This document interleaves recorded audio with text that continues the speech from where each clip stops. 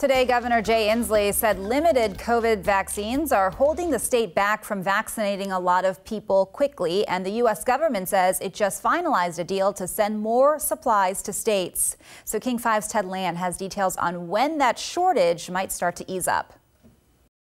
Safeway, which has 177 pharmacies in Washington, started administering COVID vaccines in its stores Thursday. Appointments in many locations booked up fast. The expansion to retail storefronts is a sign the U.S. is ramping up vaccine distribution, reaching more people each week. If you look at the projection, I would imagine by the time we get to April, that will be what I would call, for better wording, open season. Namely, virtually everybody and anybody in any category could start to get vaccinated. Dr. Fauci says it'll still take several months after that to get the overwhelming majority of the country fully vaccinated in mid to late summer. That effort will be bolstered by an increase in vaccine supply. The Biden administration says it just finalized a deal with drug makers for 200 million additional doses, which should provide enough supply for nearly every American to get vaccinated. This is ultimately our salvation.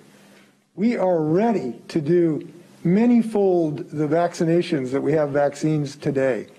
We have the vaccinators, we have the supply people, we have the data people. All we need is the vaccine. Right now, CVS and Walgreens are not providing COVID vaccines in Washington state, but the companies say as more supply arrives, they will expand to serve additional states. Ted Land, King 5 News. With many people waiting for the vaccine, our exclusive King 5 News poll shows a large number of people don't want to get it. 26% said no, they will not. Another 18% you see there in the gray said they just weren't sure. Vaccine experts say 70% of the population needs to be vaccinated to reach herd immunity. So we asked the governor today what he thought of the results. In that realm, we would be close or at the level the science is telling us could be herd immunity. So you might look at that as good news. As they see their neighbors and their coworkers and their relatives get the vaccine and do well, don't get COVID, don't have adverse impacts, the people who don't want to get the vaccine is going to go down fairly dramatically. I really believe that.